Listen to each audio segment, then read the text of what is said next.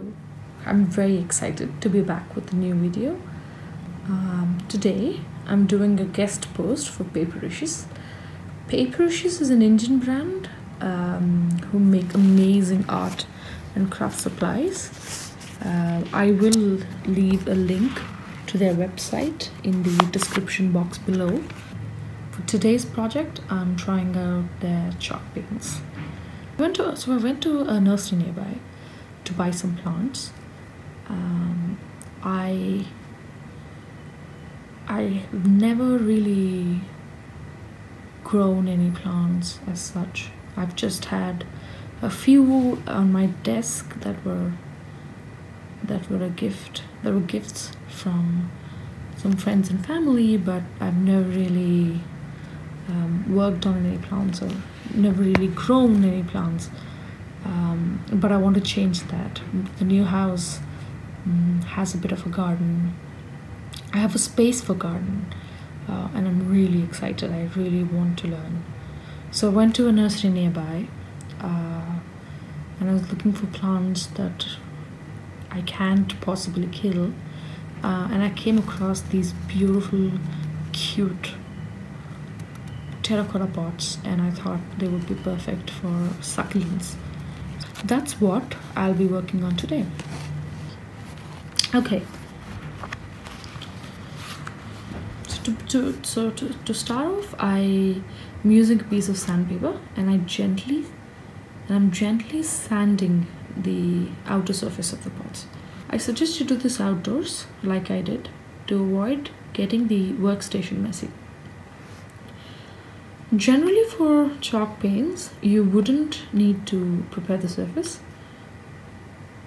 or even prime it, but in this case, the pots I have were crudely made, and the surface was chipping off in some places. Just to get an even surface, I sanded them. You can totally avoid this if you're using smooth pots or well-made pots, or even porcelain pots for that matter. You could directly start using chalk paints. Two shades to work with. I'm also cutting 2 pieces of sponge for application. You can totally use a brush for this as well. I can't find my palette, so I'm using the back of some plates. You don't need any special kind of palette for this. Chalk paints are water-based. They can be diluted with water or cleaned off with water. Once they're dry, they are permanent. But these are no mess at all, so any kind of palette will do. I'm using the purple shade called dried lavender. And remember, with chalk paints, a little goes a long way. At this point, I start painting, but I would have done one more thing. Soak these pots in water for a couple of hours and then let them out to dry. This will clean the pots, wash off all that dust from the sanding. Also, it might soak up less of paint. My mum does this with her clay diyas every year for Diwali. So I think the same principle applies for oil. You wouldn't want the diyas to soak up too much oil, so you would soak them in water and dry them for a couple of hours, and that way they don't, I think they're probably not too porous, I'm not sure. But like me, if you're impatient, then no worries. This also is going to work perfectly if you haven't done that step. A single coat gives you a good coverage. There is still some dust on my fingers, and some of it is getting onto the painted pot. I'm just rubbing the sponge on these areas. Like I said before, if I had washed the pots, instead of just wiping it with a towel like I did, this wouldn't have happened. So you can totally avoid this. I painted 3 of the pots in purple, and then I'm switching to the light green sand, to the light sand kind of a color called soft rock.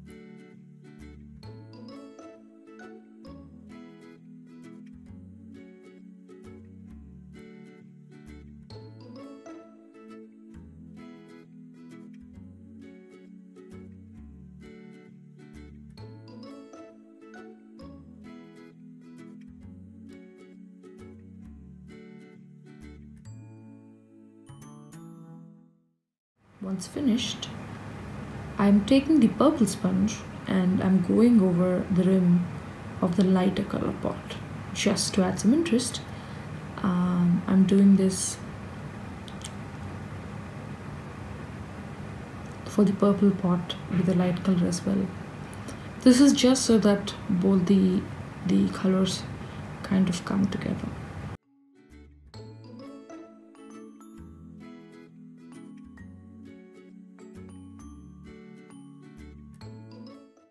Would you just look at that? So cute.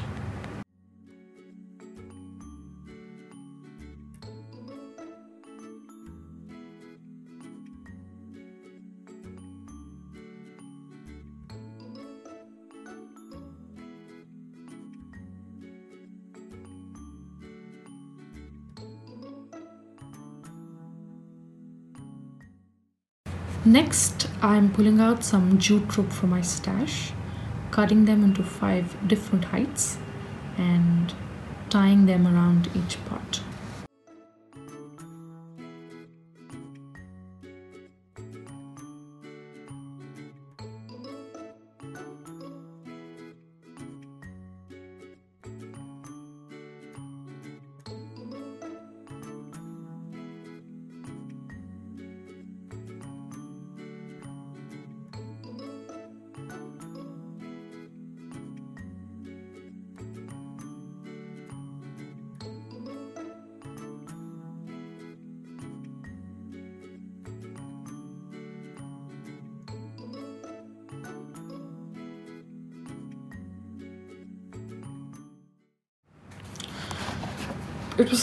It's time to go to the nursery. I went to one nearby, near home, and got some gorgeous succulents.